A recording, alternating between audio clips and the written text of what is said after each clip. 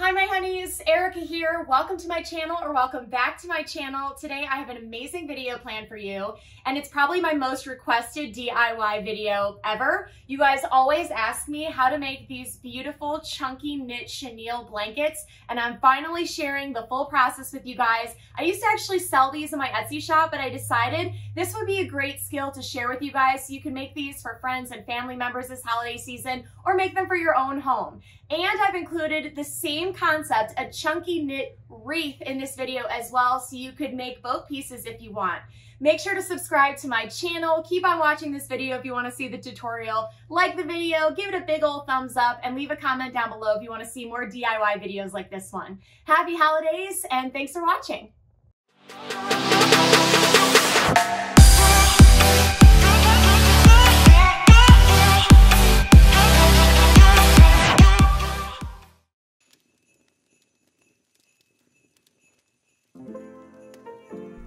To start out with this blanket, you want to take the end of the yarn and you want to take the long side that's attached to the ball and cross it over the short end there, and then pull that line that's attached to the ball of yarn through that loop with your fingers and make a knot. You want it to be a small knot, so I actually pull it through a little bit to make sure it's nice and small, only where you can barely fit your fingers through it. Then what you're going to do is you're going to move your ball of yarn to the other side, and you're going to position your end knot there with the short end facing you, and then you're going to start pulling from the long piece of yarn that's attached to the ball, little loops inside of each loop. So you start with one loop and then you pull a new loop through every time. You don't want them to be big loops because you don't want your blanket to be loose on the bottom. We're creating the end of your blanket right now. So pull another loop through. You want to do this and you want to count as you do this. You want to have a total of 22 to 23 loops.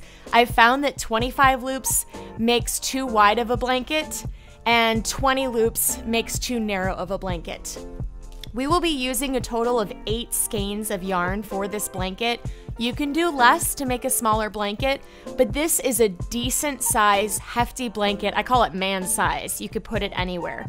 So just keep pulling those loops through until you reach 23 loops total. Make sure you're counting. Making sure that your loops are all about equal size. If they're different in size, you will notice it at the edge of your blanket. So just make sure you're pulling really small loops through until you get to 22 or 23 loops. I did 23 on this one.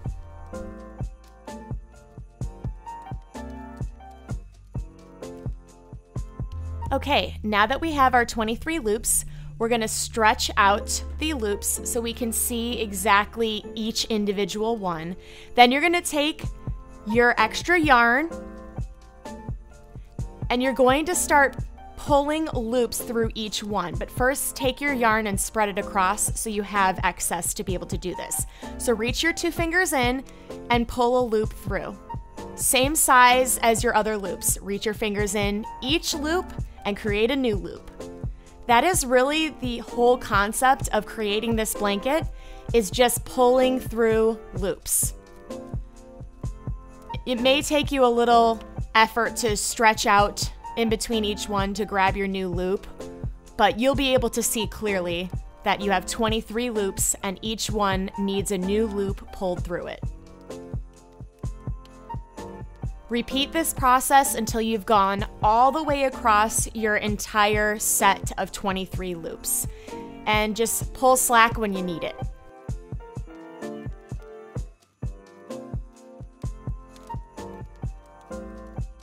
You're going to use your thumb and pointer finger, if I didn't mention that before. It's the easiest way to pull these through. I'm almost to the end now, finishing that first line of loops. And believe it or not, once you're doing that, you're going to go back across the same way you came, pulling new loops through each of the new loops you created.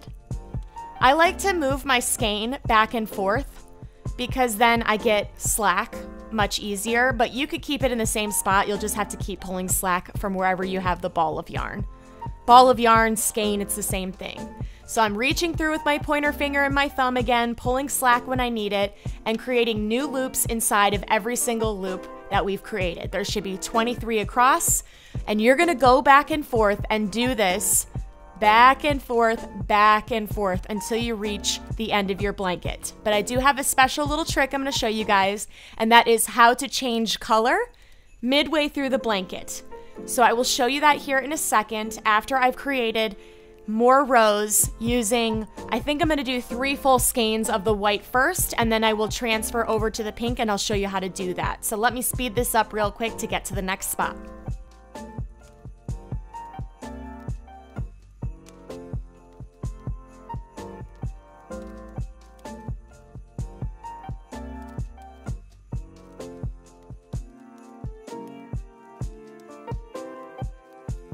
Okay, now that I've finished 3 full skeins of yarn, this is what it looks like when you pull the loops through for 3 full skeins of yarn. Now I want to show you how to switch colors while making this blanket. You can do stripes, you can do half and half. In this blanket, I'm going to do a larger section of pink in the middle of it, actually 2 skeins worth of pink yarn. And then there's 3 on the bottom and 3 on the top. So it's gonna kind of be like a middle color block stripe. So what you wanna do is cut off the end, pretty close to the end of the loop there of your white yarn, and then tie on your pink yarn. This is what you'll do every single time that you need to start a new skein, even if you're just doing the white. Tie on a new line, and then you can either trim it now to cut off those little nubbins, but I like to trim mine later. So you pull a pink one through and make sure you do it at the very end of one of the sides of your blanket. That will get you a new color onto your blanket, and I'll show you here. As we start to pull pink loops through, you'll start to see that it starts the new color of your blanket, giving you the option to do all kinds of fun colors with your blankets.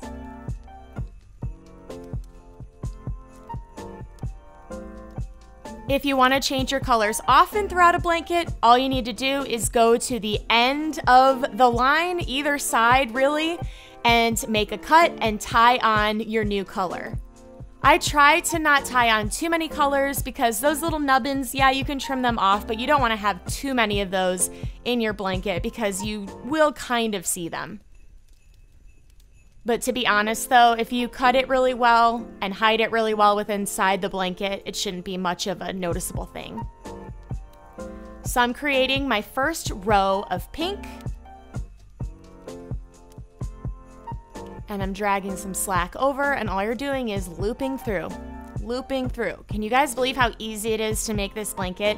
It is time consuming. I mean, I think a blanket like this took me about 2.5, 3 hours to do, and I'm very experienced at it. So your first one might take you some time, but I promise it's worth it because you get this beautiful blanket you can keep in your home or gift to someone else. I'm moving my yarn over so that way I have some slack. And starting my second row of pink here. And I'll just continue that all the way down. I'm gonna do 2 full skeins of the pink. And I'll come back to you, we'll speed this up, and I'll come back to you when I have all of my pink done and I'm switching back to white.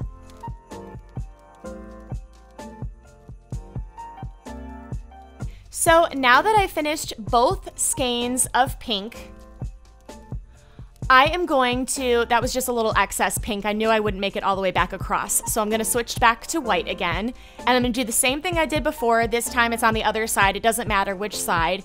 I've cut very close to the loop, and I'm now gonna tie on the white again. And like I said, you can either trim the extra little nubbins off at that time, or you can wait until your blanket's done and do trimming of all the little ends at the very end. But let me show you. You just wanna clip it close to where your knot is, but not exactly because you don't want it to ever unravel. So let's Go back to white and finish off this blanket with 3 more skeins of white for 8 total skeins of yarn for this entire blanket. This is gonna make a beautiful blanket that's large on your sofa. It could be thrown on your bed and it's quite large. And to be honest, you can make these blankets in any sizes that you want. It's just up to you what size you're looking for to fit your home. I've made smaller baby blankets out of these. I've made a queen size blanket before. You just have to kind of experiment with how many loops you need to do and how many skeins of yarn you need to create the size blanket you're looking for. So I'm finishing my first row of white again, and I will finish up this blanket with 3 more skeins of white.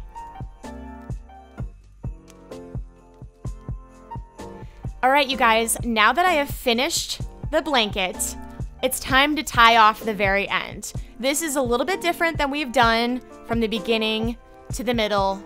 This is something different. So you wanna take the rest of your yarn, you wanna make sure you have enough for 2 lengths to pull through. And then what you're gonna do is pull through a second loop from your first one, like you're doing a normal row, but then put the other loop inside the other one. Then go to the next loop, pull a loop through, then pull it through the first one. You wanna make this somewhat loose. I hesitate to say loose, but definitely looser than a regular knot, because otherwise you'll pull the blanket really tight at the end. It'll look really small compared to the front of the blanket. So pull a loop through, pull some of the skein through, and then pull it through the original loop. And keep doing this all the way across your blanket. So pull a loop through your next one, and then pull that loop through the loop in your left hand.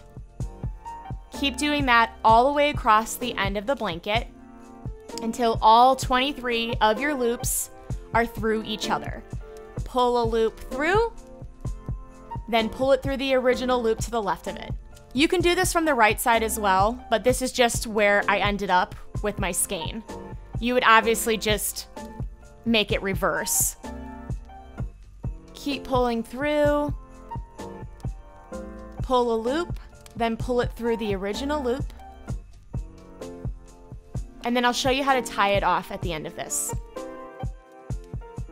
Okay, now that I've gotten to my final loop, I put that last one through the remaining loop. I have 1 loop left.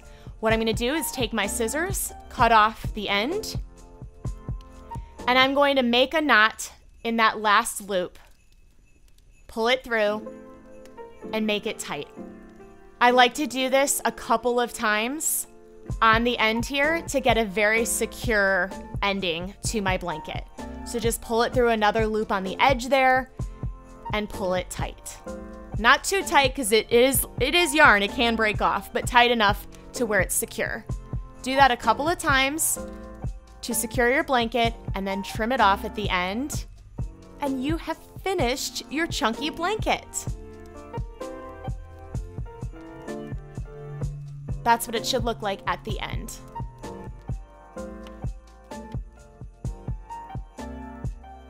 Okay, to finish off your blanket, you just want to cut off any extra ends. There was the end from the start of our blanket, and then you'll see little nubbins in here. You can cut them as you go. When you tie on a new skein, you end up with little pieces like this. You can cut them off while you're making the blanket, but I usually like to just cut them all off at the end, make it easy on myself. So just trim them all off, and your blanket's good to go.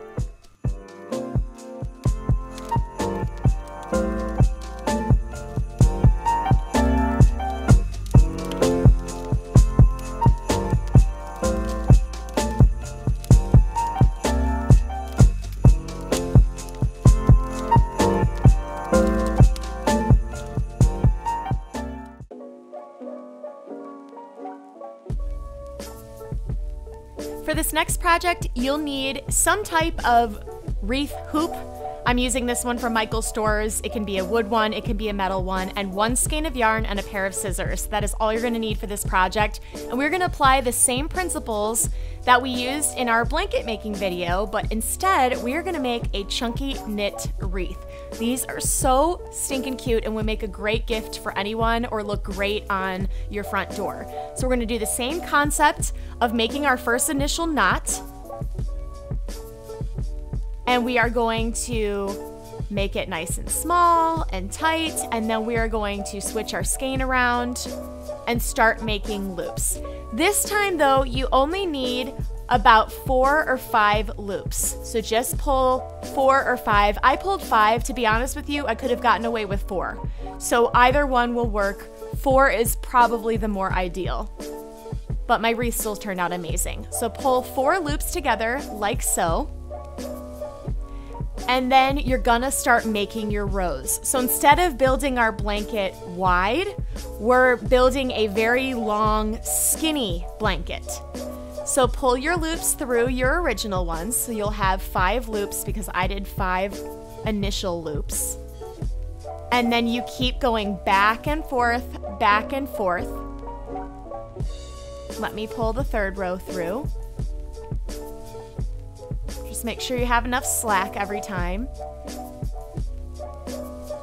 And you're basically gonna keep going until you have a long enough length to cover the entire circumference of your wreath.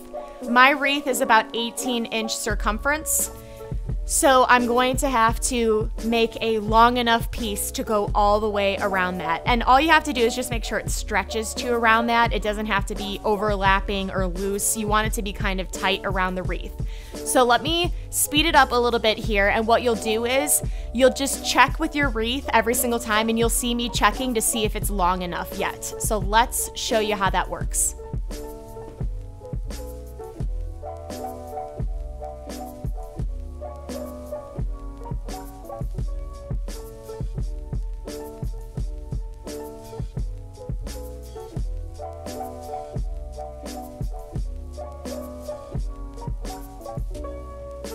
Okay, so I'm checking the wreath right now to see if it's long enough. Basically, that's gonna fold over each side, but is it long enough? Nope, not quite yet, so let me keep making a bunch of rows. I have about halfway done.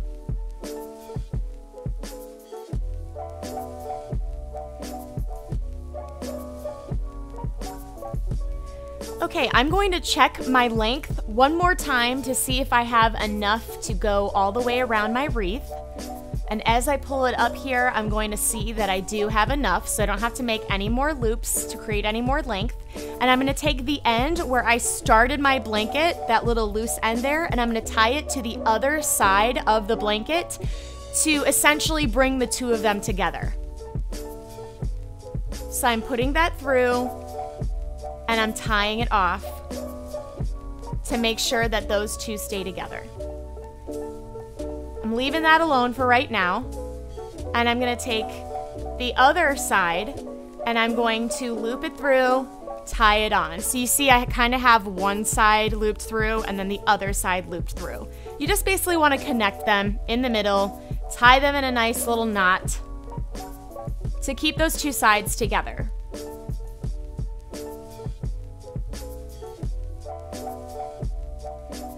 And tie it off.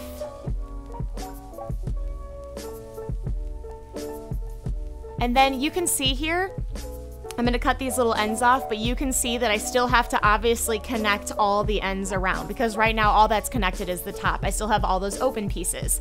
So what you wanna do is take the remaining of your skein. You may need a second skein, so just get 2 skeins just in case you use too much. But I swear if you just use 4 loops instead of 5 in the beginning, like I did 5 instead of 4, I'm sure you would have enough. But I'm going to take the excess from my skein and a little bit of an additional skein, and I'm going to start weaving it through on opposite sides in order to tie the wreath all the way together. Okay, so I start at the top here. I'm weaving it through one side, then weaving it through the bottom and pulling it through. Weaving it through one loop and pulling it through. There's no exact science to this. You just want to make sure, it's almost like sewing, you know? You kind of are going in a crisscross pattern in order to tie these two ends together. You just don't want them to be open and pull through some extra slack if you need it. We're just closing off this wreath. It's a basic crossover every single time. Just work your way left to right until you've gone all the way around the wreath. It really is like tying shoestrings. You just want to go back and forth all the way around the wreath.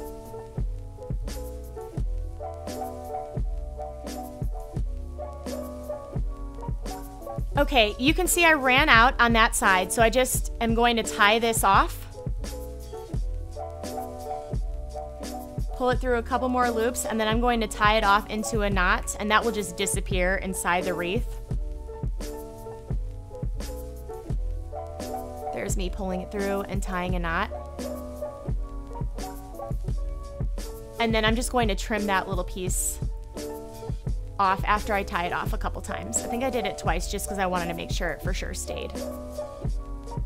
Now I'm going to take the other end that is attached to the skein. There's me just trimming it off. I'm going to take the other end that's attached to the skein, and I'm going to give myself a little bit of length. I won't need all of it, but I'm going to cut a section off so that I can finish sewing up the rest of the wreath. And here I am doing the same thing just from the other side, attaching one side to the other in a crisscross pattern until I reach that area that I just tied off.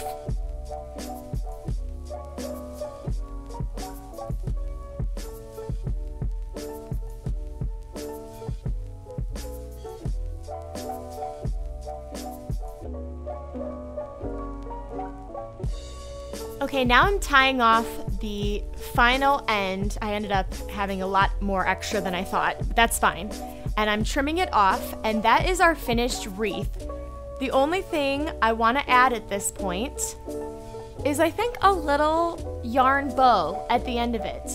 So I think what I'm going to do is I think I am going to make a little extra yarn bow at the bottom. So I'm just going to take an extra spare piece I have, put it through 2 loops that actually looked kind of loose anyway, and make a cute little bow on the bottom of the wreath. If you wanted to, you could use regular ribbon.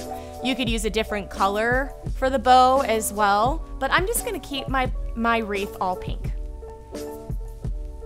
And that is the finished wreath. Now, if you did want to add a little extra piece of yarn on the back to hang it from, I didn't mind that I don't have a hanger on it because I have a hook and it's just gonna hang right on that.